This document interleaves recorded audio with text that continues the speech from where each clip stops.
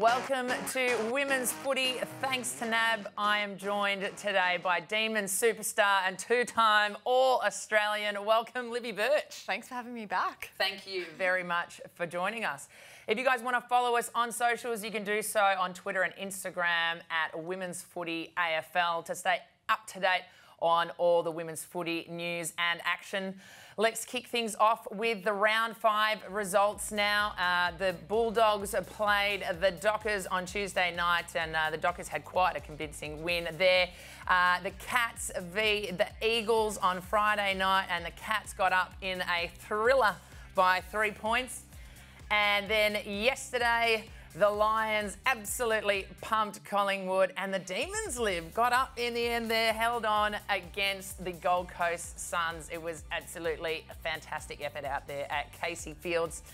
Let's get stuck into our news headlines for Nilex, the experts in watering.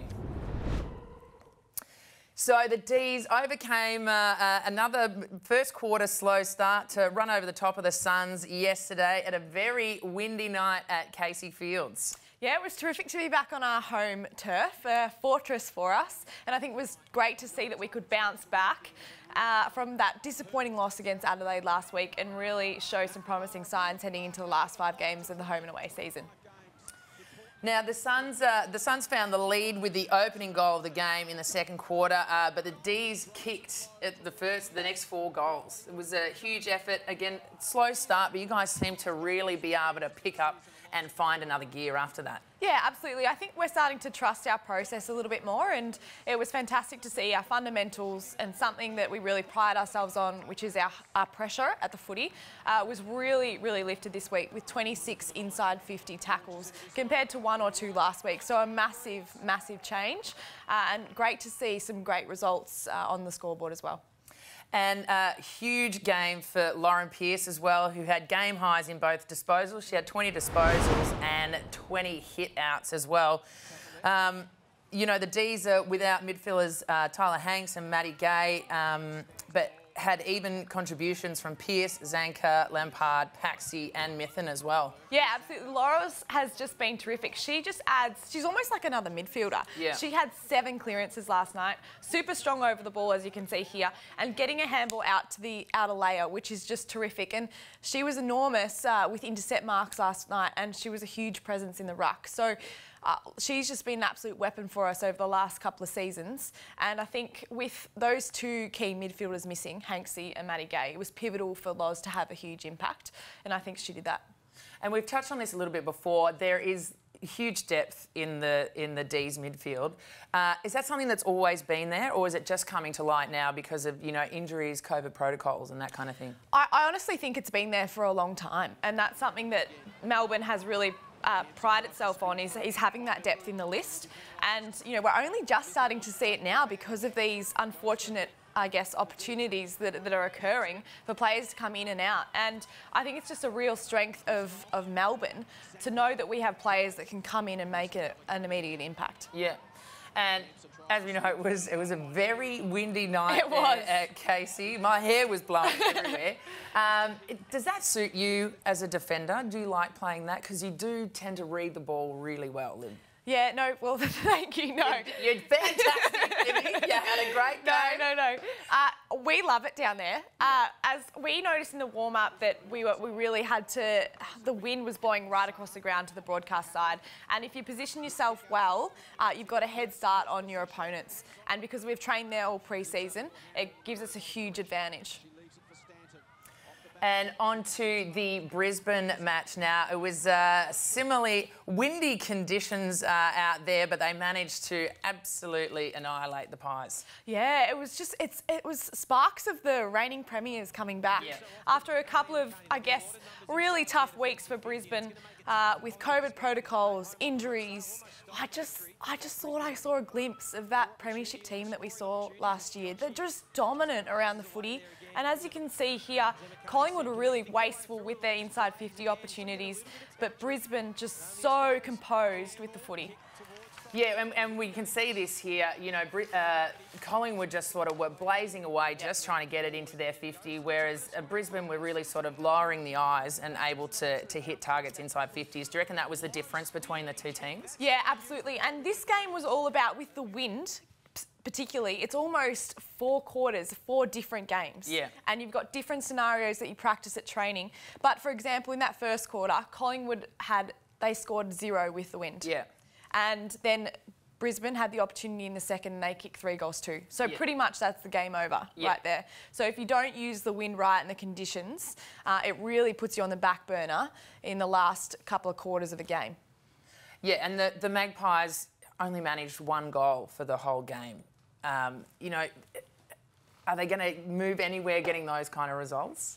No, like we've seen in the last 2 weeks that Collingwood have really, really struggled up forward. And particularly with their ability to transition the ball from their midfield into their forward line. You're looking at some stats here, but this year they're down about 10 points a game. Yeah. And inside 50s are down about 10 again. And marks inside 50, and that's all they were such a powerhouse in 2021, and that was their highest scoring year, that they were able to score some huge points, some huge goals throughout every match. And they're really struggling without Brihony, and they've had some huge losses over the last couple of weeks with, you know, key players and coaches parting ways with the club. What are your thoughts on Sabrina Frederick? Is she doing enough for what she was, you know, hired for, basically?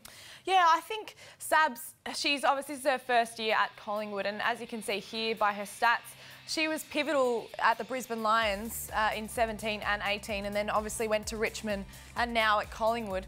And I think that she has just been super strong, you know, in those first couple of years, but because the forward structure at Collingwood is suffering at the moment, I don't think she's getting the ball use and I guess the ball delivery that she requires. Yeah, and do you think maybe they're relying on her too much to do all the work with the kind of deliveries that are coming forward? Yeah, they had a bit of an exodus of key forwards in 2019, Collingwood, and they haven't really been able to recover that. And I think there's a lot falling on Frederick.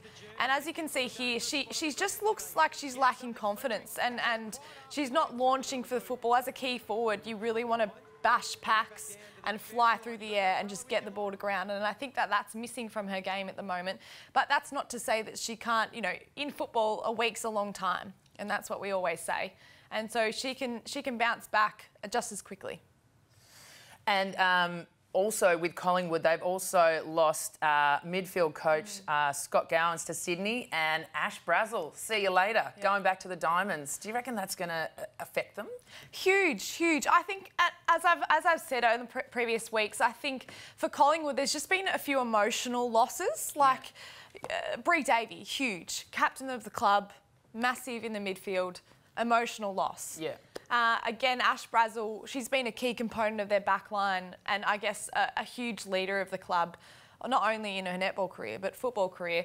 So that's another, you know, emotional loss. And Scott, the assistant coach, the midfield coach, off to the Swans. Congratulations to him. But just another sort of kick to the guts for Collingwood. And especially with those midfield stats that we saw moments ago. Do you think that's really going to hit him, like losing the midfield coach? Yeah, you know? Well, you lose Brihony and then you lose the midfield coach. It's leaving a few holes for sure. So Collingwood are going to have to try and fill those gaps over the next couple of weeks. And we're not expecting big changes. Yeah. You know, you can't expect big changes over the next couple of weeks, but just a small steps every week because they have been, I guess you could say, a little bit gutted by injuries and, you know, key stakeholders of the club leaving. We've been very critical on Collingwood, but let's have a light spot for them now, a bright spot, I should say. 19-year-old Eloise Chaston kicked like a goal of the year contender. Let's have a look at this. Spins around, bang. What I loved about this was just Chaston's defensive effort there, a spoil and just ability to have the class to finish in front of goal for such a young player. The spin on her, and what an angle to kick it from. Yeah. And she loved it too. She loved it. She was getting it. She's like, we're on here. Let's go. Come on, let's lift. And some of the younger players, that's what they bring to teams. Yeah. That's great from Eloise there. Yeah, it was absolutely fantastic. Let's move on now to the Geelong thriller down how good was that? Oh, it was good. You love to see it, don't you? Love it. So West Coast hit the front with just over 2 minutes to go, but Geelong were able to hit back, giving the Cats their first win and leaving West Coast still winless in this season. Yeah, well, it was a thriller, wasn't it? And it's sort of the first thriller game that we've seen. One thing that comes to mind straight away, Brihony, is that Geelong had an opportunity to win in a thriller last week. Yeah. With Chloe Shear just missing that goal out in front. But this week they capitalised, and Maloney, 19-year-old from Colac, kicked the winner. And I just think that shows their growth this season. And it's not only being able to finish in front of goal, but they've been 61 tackles a game that they've been averaging. They've been really strong, particularly their midfield. And Georgie Press-Parkis as well. She had 15 disposals, sort of showing why she was pick number 2 last year. Yeah, absolutely. And, you know, she's got pretty good DNA in Maddie Press-Parkis, that's for sure. But just a really slick competitor and perfect ground ball, great movement there. And she's just going to be a star of the show for years to come, and really, really pivotal player for Geelong, particularly in that midfield and up forward presence. And do you think there's some little hints of Maddie's game in Georgie, or do you think that they're separate in their own players? I think Georgie would like to think that she's a separate player to Maddie, and I think that we owe them both the respect of giving them their own opportunity to flourish in the game. But I do have to say, you know, growing up with obviously Maddie and Georgie being sisters, I think that Georgie would have looked up to Maddie a lot and sort of mirrored some of her game on Maddie, and probably vice versa over the years to come. So, yeah, it's very exciting to have the sisters playing, you know, for Carlton and Geelong, and a really special part of history. Yeah, absolutely. One other thing is now West Coast now have a 3-day turnaround to play their rescheduled round 4 match against St Kilda on the 8th of Feb. Here's what West Coast coach Michael Pryor had to say when asked about the 3-day turnaround. Well, it's purely going to be recovery for our girls, so we won't train. We'll go for a walk maybe on the Monday before the Tuesday game, but we won't train. We'll recover in the next 2 days and up against St Kilda, which is a game that we'll be in. So they're just going to go for a walk, Lib. They're going to take a little bus around the tan and see how they go. How would you guys tackle it at Melbourne with the 3 games? Yeah, I don't think he's been too descriptive there, but it definitely will be a little bit more than just a walk. I think recovery is super important. West Coast have played a lot of games in a short amount of time, considering that they have also been very sick from COVID. So I think it'll be a walk, lots of recovery, but I would dare say that there will be a short skills session just with the footies, not too much running, just to get their hands on the ball again before that match. But yeah, it's tough because they'll head back soon to WA, and they've been, you know, hubbing in Victoria for nearly 4 weeks now. So good on Fremantle and West Coast for taking that, I guess, for the league and to make sure that we can continue to play. And really taking it in their stride as well. So there's obviously the long-standing injury concerns in the women's game. Do you think it's reckless of the league to fixture games so close together now? Look, I think there's 2 points here. We play the games, you know, we try and fit them in, and we get the season done. Yeah. In the time that we thought we would. Yeah. And then the second part to that is we're putting our players under so much stress. Yeah. And that's not only the fact that, you know, we've got teams hubbing, but we're in heat, we're in the middle of summer, we're short turnarounds for games. You know, we're working full time. Yeah. We're under the pump. Yeah. So I think there's 2 parts to this, but we have to really think about how we actually manage a season like this. Yeah, absolutely. It's untrying times. Because you've had the alternative, haven't you? We've had a season where we haven't finished, and that was so empty and unfulfilling. Yeah. And we definitely don't want that again. But it's definitely something that needs to be continually managed, I would say. Yeah. And the players' best interest needs to be at heart. Because is the Players Association consulted on these kind of decisions? And, you know, is there a chance where they can intervene and try and make changes to this fixture? Yeah, the AFL Players Association does a great job for us, and they're always the first to consult with changes and news and things like that, and they look after us very well. But I think, you know, it's also up to us to voice how we're feeling. And that's probably something that we don't do enough, and because we're so grateful to be playing the game and have the opportunity to play. So I think, yeah, it's just been a really tough time for everyone. Yeah, some great insights there, Lib. Thank you. All right, well, that was the news headlines. Thanks to Nilex. Recycled water hoses, water like a Nile expert, available at Bunnings. Melbourne's Eliza McNamara up after the break.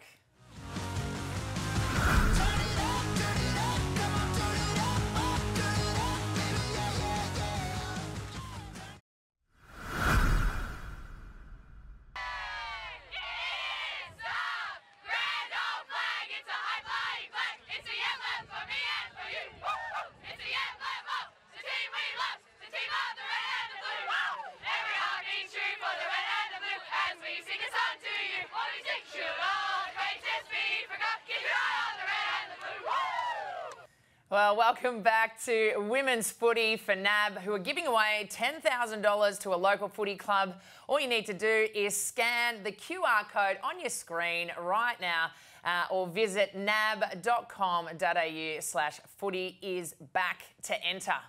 Well, we have a Melbourne superstar on the line right now. Welcome to Eliza McNamara via Zoom. How you doing, Eliza? I'm very well, thank you. How are you? Good. Do I need to introduce you to my co-host today? Have you two met each other? Hi, Lizzie. Just briefly, I think. Libby, is it? Yeah. Hi, nice to meet you, Lizzie. Hey, it must have been really good to get on the scoreboard this week.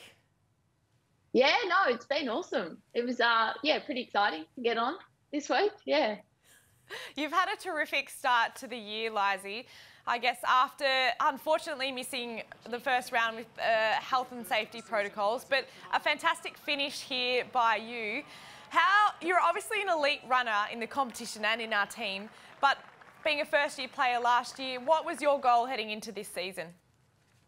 I think last year I came in and, my mind was just chaotic. It's so overwhelming and there's just so much to learn and take in, whether it be, connecting with the girls, but also understanding how the game really steps up when you get to AFL level, and then how important it is to really have kind of honed in your fundamental skills and not just bomb it forward, because that was kind of what I relied on at NAB League, was just kicking it forward into space. So I think last season, it was just finding the balance of how can I develop on field, but also really connect with the girls, because I find naturally the more connected you are with the girls and the more you relate and kind of get to know each other, it's just easier to then have that transfer onto the field. So that was one of my huge goals last year. And then in the off season, I guess I was able to really hone in on my personal skills and working with Mick on my kicking and ground balls a lot in order to avoid getting concussed and simple things like that. Just technique that you don't really learn until you get really into the higher standards. So that was probably my main goal, was executing fundamentals and just getting my technique right, whether that being kicking or ground balls. Yeah, I know that I'm biased, but you are an absolute legend and you are a great young emerging player and an awesome friend as well. I did want to ask, you did get yourself in a bit of a sticky situation over the last 2 weeks. Can you tell us and the audience a little bit about that? Well, it's just so random. 2 weeks ago, I was walking across the ovals near my house and I was wearing my Birkenstocks, and this stick kind of scuffed up the top of the Birkenstock and scraped my foot. But I just pulled it out, thought nothing of it. And then on Monday this week, so 2 weeks later, I woke up at 1 a.m. and my foot was throbbing and I had this stabbing pain up my leg. And it was just this huge infection in my foot. So we got on top of it on Thursday at training, and come game day, all the pain had subsided. But it was just more of a laugh than anything. Who knows what was on that stick and what's in my foot, but it's done now. I'm going to call you Sticky from now on. Eliza McNamara, who knows what was on that stick? Who could say? Now, Eliza, it was a windy game out there yesterday. We spoke to Libby a little bit earlier about how how that is as a defender. How do you find it as a defender and playing with a wind, such a strong wind like at Casey Fields last night? Personally, I really struggle with the wind because, like, I need optimal conditions to execute my kicking, so the wind is just not ideal. But I think the girls, we've really trained through it and are slowly adjusting to the temperamental conditions at Casey. You can't really predict how it's going to be, but I think the wind didn't really play as large of a factor as it had recently, and I think that's kudos to the girls, just being able to overcome the conditions and just play our own type of footy and really get the job done. So, yeah, it's not too bad. And I want to talk quickly about Kalinda Howarth. She was employed as a utility down back in the first half and then made her way forward in the second half. Did you expect to see her in the sweeper role yesterday? And, you know, both of you would have been near her as well, so I'd love to hear both of your experiences. Yeah, well, I'll jump in before Lizzie does, but I think they played us that spare behind the ball on us for the first couple of quarters, and then Howarth moved up forward and kicked this goal on me, unfortunately. But no, she was yeah, really great down back for them. And Lizzie, what did you think from that wing position all night? They obviously had that spare, but it was quite difficult to move around their numbers. Yeah, no, it definitely was, and I think to Kalinda's credit, she really executed both roles really well. Like in the defence, she was such a demanding presence, and you know it was really a struggle for the forwards to get it in deeper and kick a goal from it. And then she slid into the forward line almost seamlessly and was able to execute that goal in rather sloppy defence, if I do say so. But no, I think did she kick it on you or like, Lib? the youth of the competition are so Libby, definitely Libby. She's so adaptable and able to just play footy, like no matter what position it is. So I think, yeah, she really had quite a good game last night. Yeah, she did. All right, well, Taylor Harris has been incredible since making the move from Carlton, having already bagged 9 goals in the first 5 games. She is our trade of the week, thanks to IMAR Insurance, the tradies' mate. Yeah, Taylor's been incredible, and I think that it is, at the D's, it's all about playing your role, and we're not asking anyone to do anything special, and I think Taylor's really fit into that, in that she's just got so much support around her, particularly with Daisy Pearce directing her, and I think you heard it on the boundary line last night, Brihony. But yeah, she's just an incredible athlete. And Lizzie, what have you seen from Tay and what she's brought to this team? Yeah, well, just beyond like her athleticism, she's also just a wealth of knowledge in like the field of footy. Like personally, she often is able to give me really kind of digestible tips and everything. Like it might be as simple as just really, when you're going up for a mark, watch it right in and don't let go until like you've seriously landed both feet. But also off the field, she just brings a lot of good energy, and I think girls buy off that. And I think, Lib, you'll probably be able to speak better to this, but the defenders really benefit from playing on her in the pre-season and having to shut down such a demanding forward. I think that was really quite a key asset to the development of the defenders as well. Yeah, it's an excellent point, Lizzie, and something that I hadn't thought about too much, but she definitely pushed the defenders over the pre-season. And because she's just so talented in the air, and you have to get better if you want to play on Taylor Harris. Yeah, one of those moments where you're like, I'm really glad she's on my team. Yes. Well, that was the IMAR Insurance Trade of the Year nominee for round 5.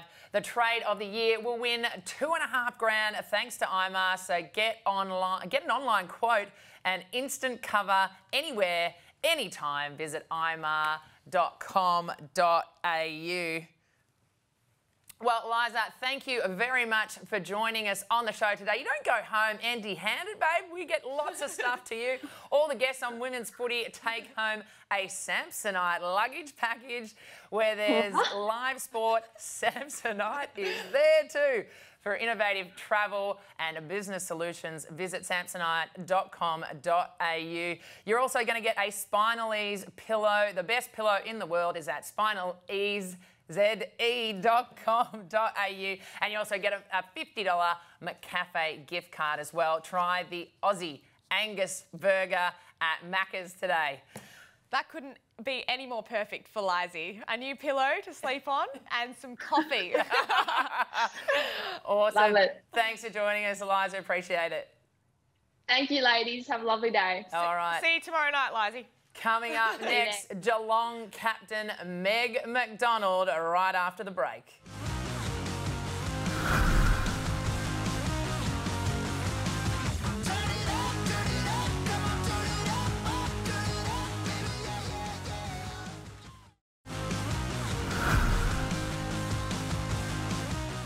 Welcome back to Women's Footy for NAB. We're here at the McCafe. Try a deluxe iced coffee at McCafe today. We're also here with our wonderful barista, Nadia. Can I please have an almond latte, please? Here's one we prepared earlier. So demanding. All right, well, we have got Geelong superstar Meg McDonald on the line via Zoom. Meg, are you there? I'm here. Good morning. Good morning to you. Hey, it must have been so great getting the first win on the board for the season this weekend. Yeah, it was wonderful to get the first win on the board. I mean, we've been playing some good footy for the first 4 weeks and, you know, we haven't had a lot of wins as a team in the competition yet. So to finally get over the line was wonderful. And, there are the highlights. Great handball, Needs. But yeah, it was really exciting for the group, despite perhaps not playing our best football throughout the game. And how were you feeling when Amy Schmidt kicked that goal with 90 seconds to go? I was on the bench, so I was running back out, going, "Oh, got to get the team up." But we hadn't come back from that position before. We'd lost some close games, and I knew that there were only 90 seconds to 2 minutes to go. So to get a clearance, to get Becky Webster to clear the ball like she did, and get it in forward, and then I've watched the replay of what happened from there many a times throughout the since the game. So I had my doubts with 2 minutes to go, but I think it shows enormous growth that we were able to get the win. Yeah, absolutely, Megan. I'm really interested in understanding from your perspective as captain how the new coach, Dan, has really brought so much improvement from this group. And I'm really interested to see what he's brought to the Geelong Football Club.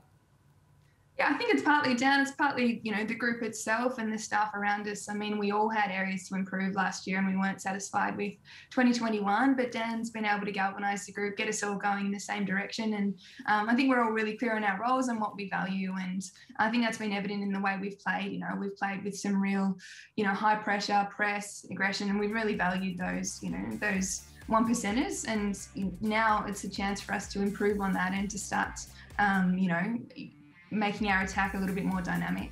Yeah, absolutely. And one thing that we looked at this morning and we wanted to talk through you with was just the improvement from a stats point of view, Meg.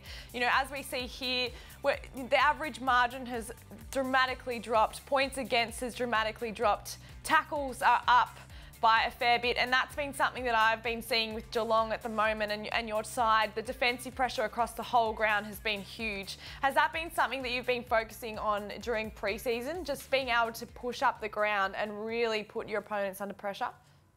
Yeah, exactly right, Libby. I think Dan modelled a game style based on what we were already good at, and we have some wonderful contested players. So we really valued, being good in the contest and applying pressure and taking the opponent's game away from them. And yeah, it was certainly a focus to play further up the ground.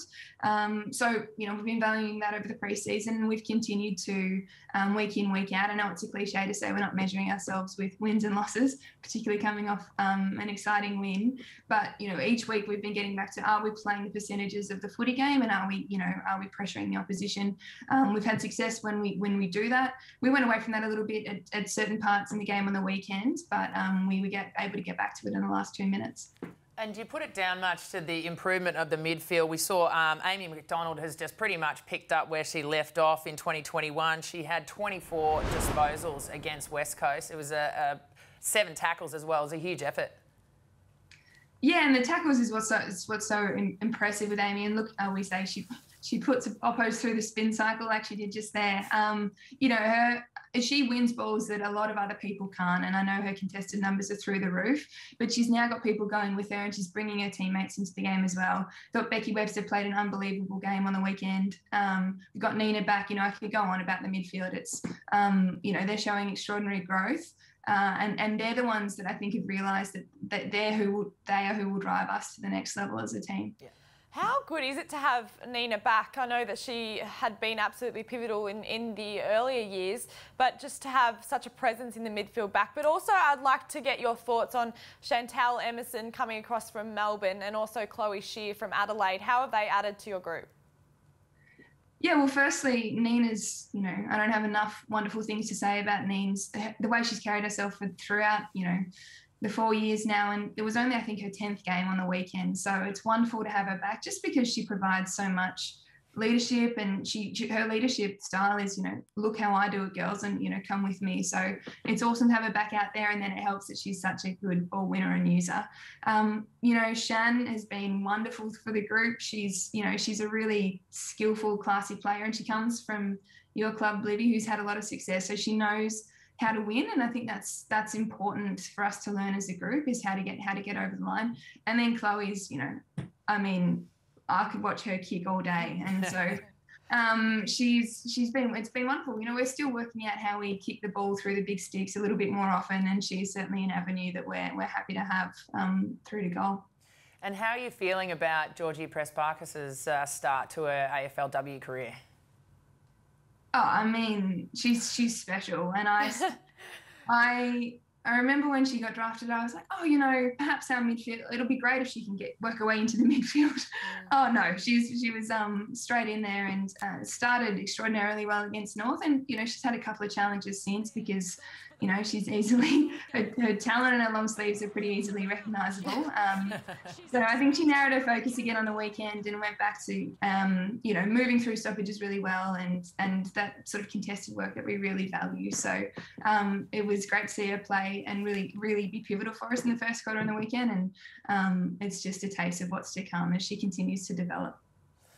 And I'd love to quickly turn the focus to the article that you wrote during the week, Lib, about the Darebin Falcons and just the absolute footy factory that they have over there for producing talent for AFLW. Do you want to tell us a little bit more about it? Yeah, well Meg was also a star of that side, and it was just a really special time for women's footy. I know that we talk about the shiny product of AFLW, but we don't often talk about, our history and where we've come from, and some of the players that have really bred life into the sport. And as you can see here, the amount of champions that have come from this team is huge. But the one that I think stands out to me is the leadership from this club.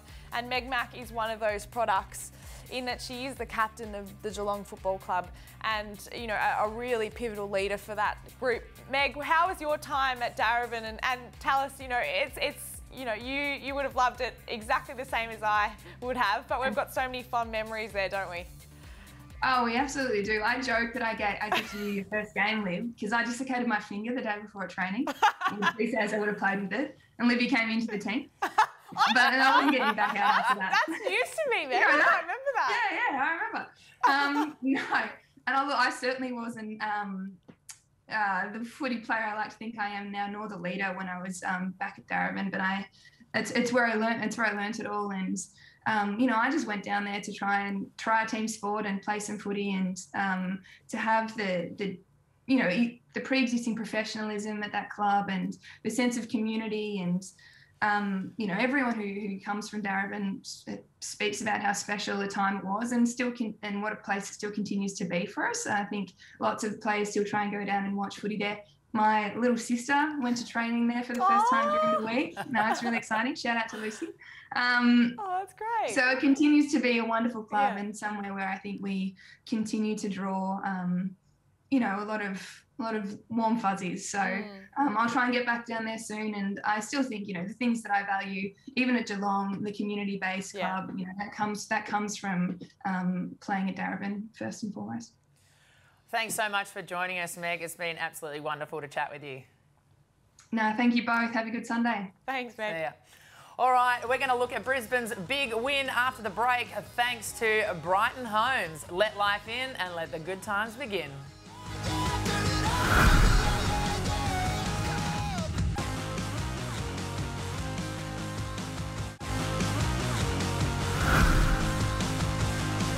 Welcome back to Women's Footy for NAB, supporting footballers from NAB, AFL, Auskick to the big time.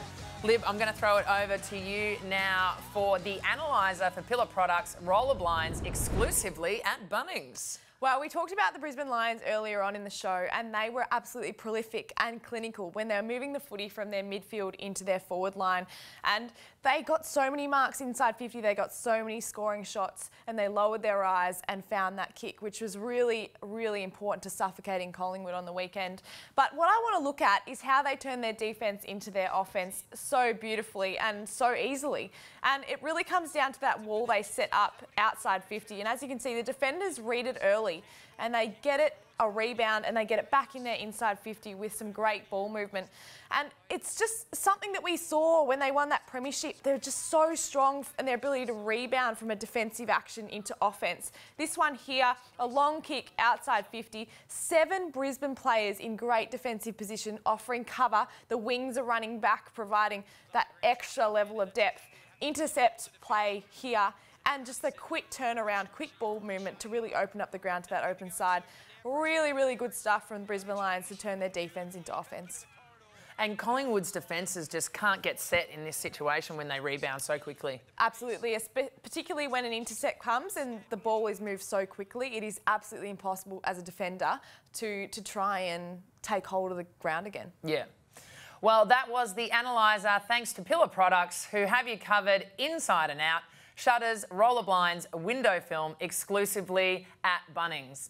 And we saw a little bit in those credits as well. Zimmerly Farquharson was really getting on the end of some of those passages of play, and she followed up her round 3 Rising Star nomination with another strong performance. And as always, thanks to Brighton Homes, as we look at Brisbane, let life in and the good times begin. So, Emily Bates is our nomination for the AFLPA MVP of the week. Thanks to Snaffle. You can cast your vote at aflpa.com.au. She had 22 disposals and a goal versus the Magpies. Is she one of the most underrated midfielders in the competition, Lib? Absolutely, Brihony. She is a humble, quiet achiever for Brisbane, and she's so consistent. And that means that she's 7th in the league for average disposals and 7th for contested possessions. And what makes her so good is that consistency. She doesn't have up and down games. You know what you're going to get, and her teammates know what she's going to deliver on game day. And I think she's an incredible leader for the Brisbane Lions. She has been there since inception. Yeah. And she has really been a huge part of not only their premiership, but possibly them getting some more premierships in the future. Yeah, very well deserved. And that is our vote for the AFLPA MVP of the week, thanks to snaffle.com.au. And as we head to the break, let's take a look at the AFLW Rising Star nominees from round 4, thanks to NAB supporting footballers from AFL Auskick to the big time. Gets ready. Here is Moody. One comes off the instep. Shearer again getting really busy for the Blues.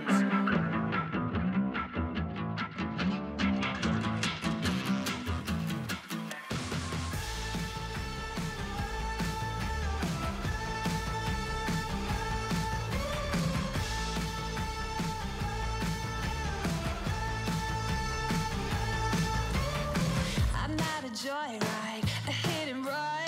I thought I loved you, you thought I was fun. I'm moving on down the road. Watch me as I go, watch me as I go. Should I look both ways before you cross me, baby? 'Cause I don't break your voice. I'm moving on.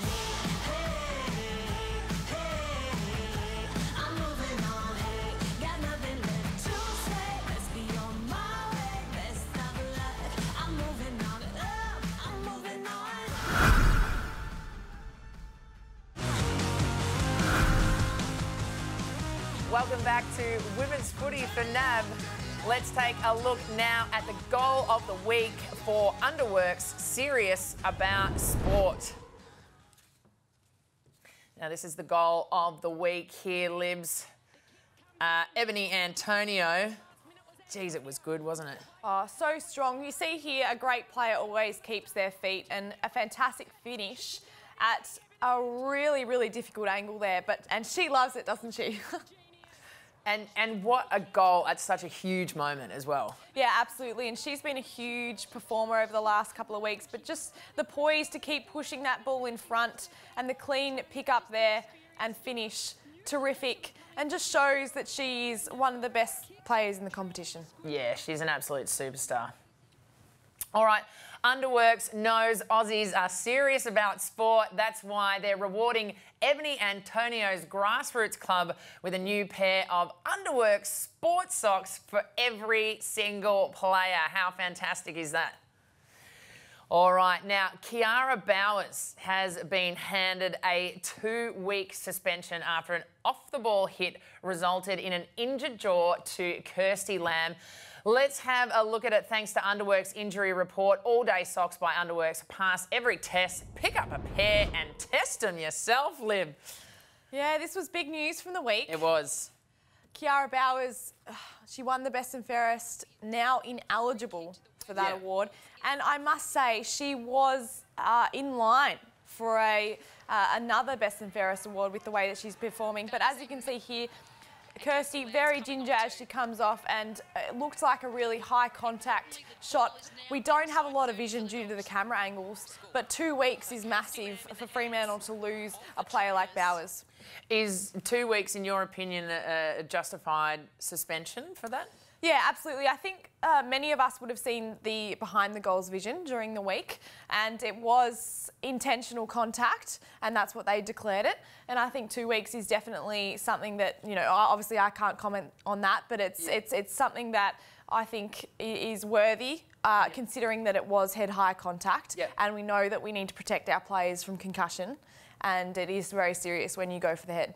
And as a leader and a best player at Freo, do you think, you know, she might need to show a little bit more restraint than what she did for like an off-the-ball hit there?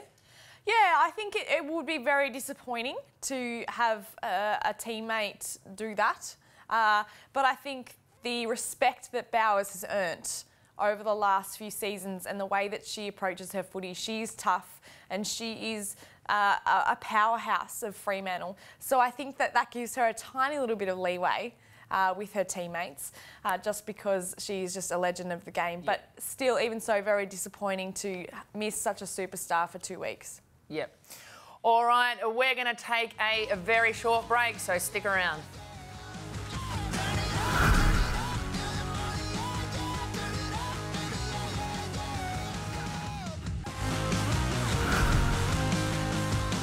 Welcome back to Women's Footy for NAB. We're going to take a look at today's fixtures. Let's take a look at Whitten Oval, the Bulldogs versus Richmond. 2020 #1 draft pick Ellie McKenzie has been named for her first game for 2022 for Richmond. She's been rehabbing from a calf injury. Lib, who do you like? Richmond, but it'll be a very close game. Very close game. Icon Park, Carlton, Adelaide. Adelaide. Ooh, tough one. Adelaide. And at North Hobart Oval, we've got North versus the Dockers. This will be another really close game, but agreed. I think North Melbourne will get through. Fantastic. All right. Well, thank you so much for joining us today for another episode of Women's Footy. Thanks to NAB. We will catch you next time. Thanks for joining me today, Liv. No, thanks for having me. I've had an absolute ball with you, and we'll catch you next time.